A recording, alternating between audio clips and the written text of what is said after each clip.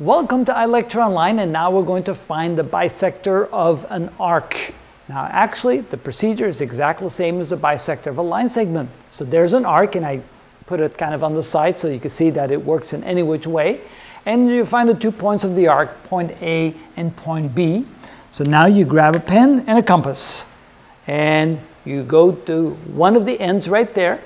Make sure you make your compass big enough so that it goes past the halfway point between A and B. So draw a line between A and B. You want to make sure that you go past that point right there.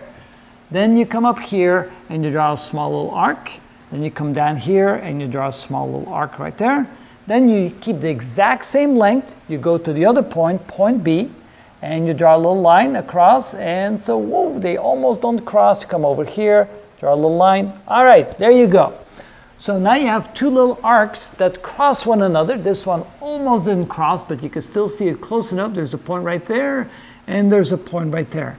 Excuse me. If we now draw a line that connects those 2 points, like so, where the line crosses the arc, that's the bisector of the arc. So it takes the arc and splits it into 2 equal parts. So this line then becomes the bisector. It doesn't have to be perpendicular to the arc. It will be. It doesn't have to be. But it still suffices. This is what's called the bisector of this arc. Again, you do it exactly the same as with a line segment.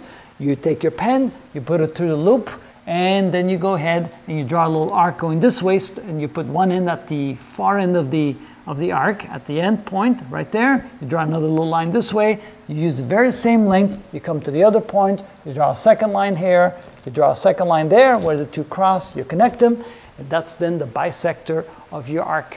And that's how it's done.